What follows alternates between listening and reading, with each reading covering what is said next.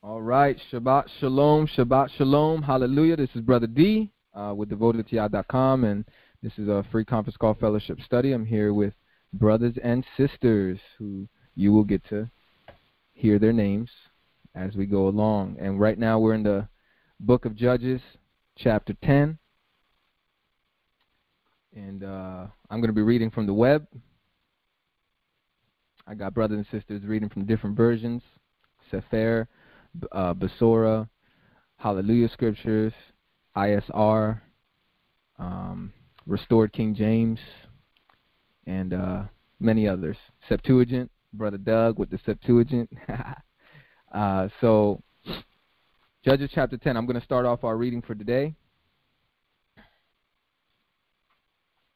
And I also like keeping a new King James in front of me, a physical one. New King James Study Bible I've had since I was a young adult. I would say probably 19 or 20 years old. So I only keep it, just in case there's something in here that might be beneficial.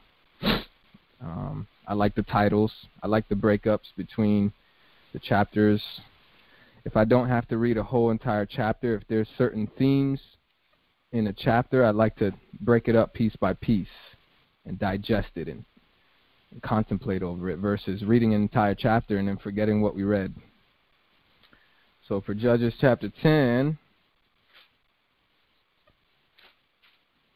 let's see.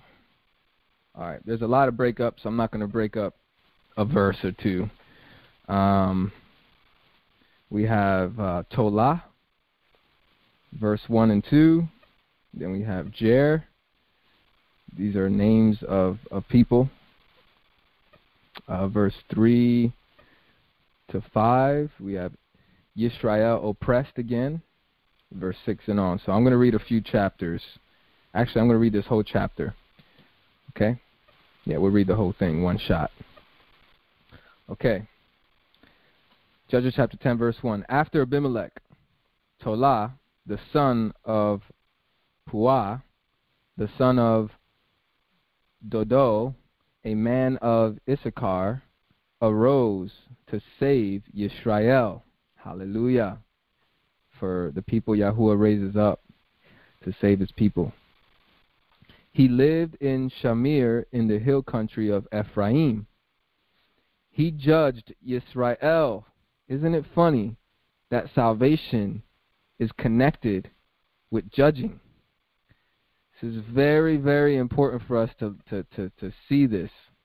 A lot of people say that don't judge.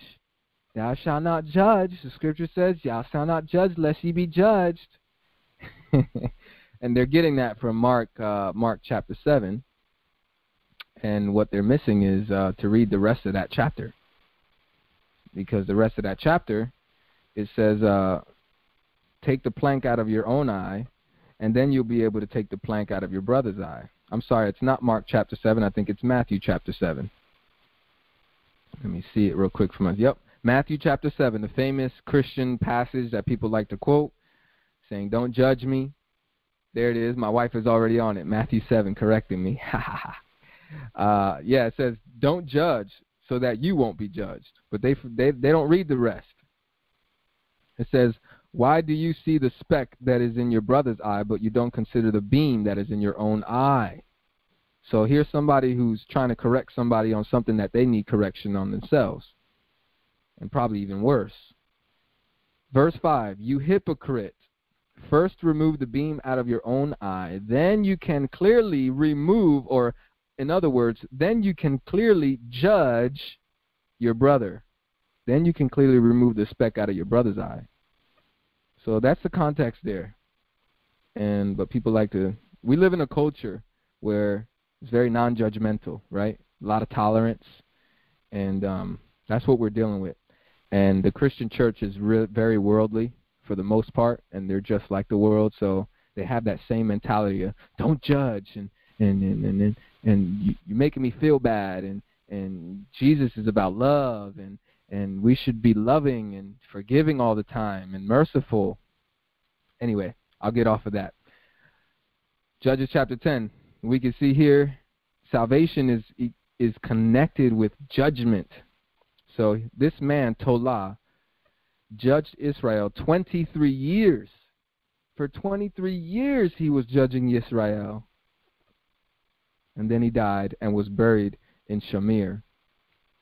After him, Jair, the Gileadite, arose. He judged Israel 22 years. He had 30 sons who rode on 30 donkey colts. It's a lot of sons. They had 30 cities, which are called Havoth, Jair to this day, which are in the land of Gilead. Jair died and was buried in Kamon. The children of Israel again did that which was evil in Yahuwah's sight, and served the Baals and Asherahs, the gods of Syria, the gods of Sidon, the gods of Moab, the gods of the children of Ammon, the gods of the Philistines, and the gods of the Philistines. They abandoned Yahuwah and did not serve him. Verse 7, Yahuwah's anger burned against Israel, and he sold them into the hand of the Philistines and into the hand of the children of Ammon. Here we go. We're starting to see Yahuwah being consistent with what he said he would do if Israel disobeyed his commandments. This is part of the law of Moses. This is part of the covenant. This is part of the contract. This is part of the terms and conditions. And Yahuwah is doing his part. Notice, after how long? So far in this chapter, we saw, what, maybe like 40 or 60-something years between these three men. So Yahuwah waits. He's got patience. Whoever says that Yahuwah is not merciful in the Old Testament has not read the scriptures. He's long-suffering and abounding in loving kindness. And that's in the Old Testament. So he sold them into the Philistines and into the hand of the children of Ammon. Verse 8, they troubled and oppressed the children of Israel that year. For 18 years they oppressed all the children of Israel that were beyond the Jordan in the land of the Amorites, which is in Gilead. The children of Ammon passed over the Jordan to fight also against Yahudah and against Benjamin and against the house of Ephraim, so that Israel was very distressed. I just want to say, I don't know if anybody caught this, but for those of us who are familiar with the two-house study, the split of Israel splitting into two kingdoms, the northern kingdom being called the house of Ephraim, or the house of Israel, and which makes up 10 tribes out of the 12. And then the south kingdom is called the house of Judah, the house of Yahudah, and it makes up the tribes of Benjamin and Yahudah. Very interesting that in this one verse we kind of get I see a picture that even though the split hasn't happened yet. But I thought that was cool that it's already in the works. Now I'm not sure here if it when it says against the house of Ephraim, if it's talking about the specific tribe. It probably most likely is the house of Ephraim. So that Israel was very distressed. And verse 10, it says, the children of Israel cried to Yahuwah, saying, we have sinned against you, even because we have forsaken our Elohim and have served the Baals. Yahuwah said to the children of Israel, didn't I save you from the Egyptians and from the Amorites, from the children of Ammon, and from the Philistines? The Sidonians also, and the Amalekites, and the Maonites oppressed you, and you cried to me, and I saved you out of their hand.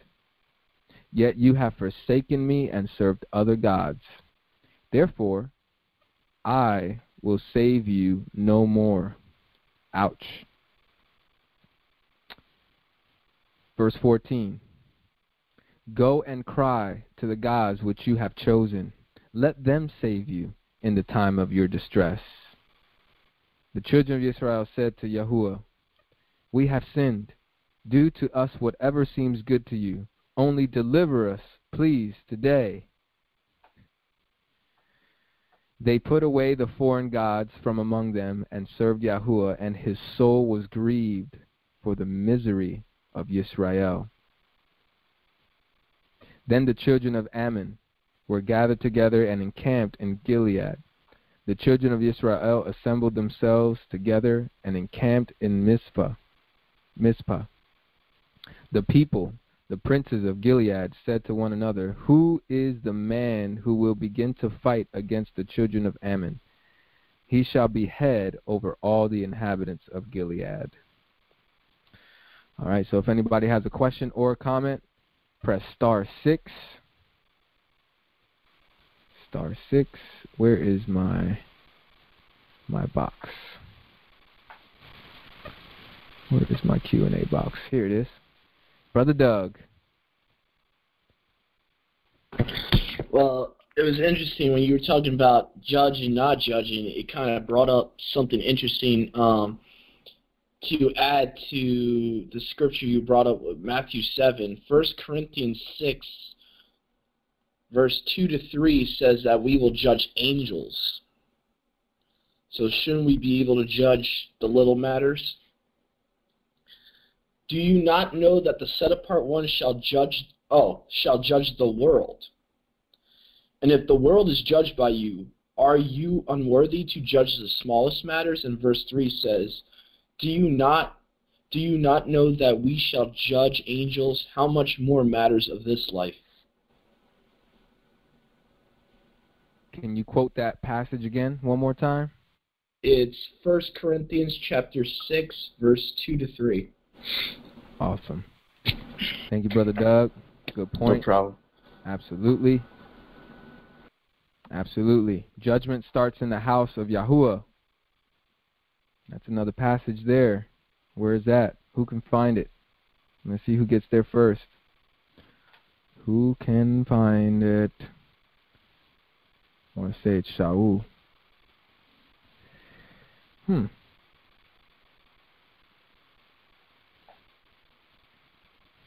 Oh, we got two people, Doug and Riley. 1 Peter chapter 4, verse 17. For it is time for judgment to begin with Yahuwah's household. 1 Peter what? 1 Peter chapter 4, verse 17. And I want to think he's quoting from someone, from a prophet. I just can't figure it out right now. I'm trying to think who it could possibly be. And I know one of the prophets said the same exact thing. Because it is time for judgment. And it firstly from us, what is the end of those who do not obey the good news of Yahuwah? So that's 1 Peter chapter 4, verse 17.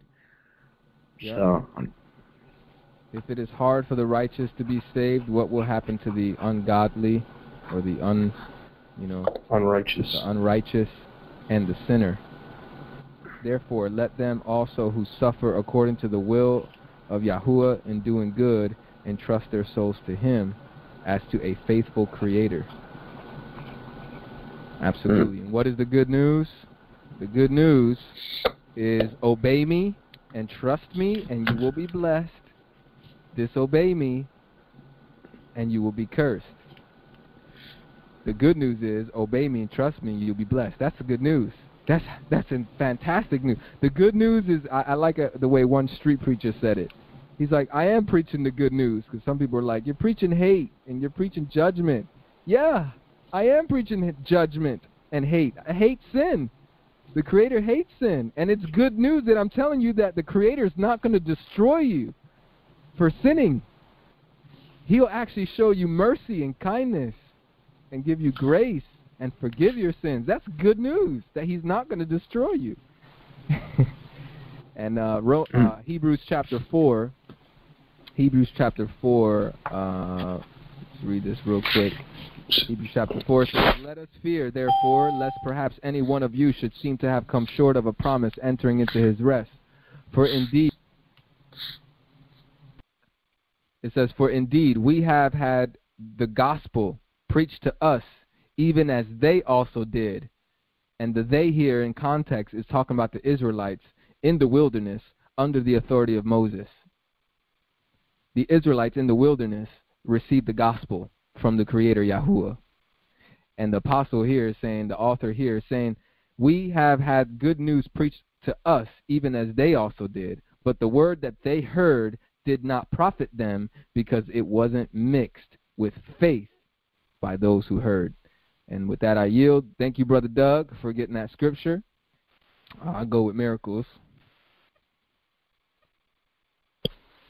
I was just thinking in this chapter, what struck me, I mean, our forefathers went after so many other Elohim, and then, you know, Yahuwah's response in 10 is, you know, we'll go after them. Go ahead, cry after them, let them deliver you. I'm not going to deliver you. But when they actually repented and when they actually turned, you know, and put the strange mighty ones away from themselves, in verse 16, it says, you know, they put away the strange Elohim from among them and served Yahuwah, and his soul was grieved for misery of Yisrael. And it's just like, I picture this at the moment more so like a father relationship. Like, you know what, you're punishing your child.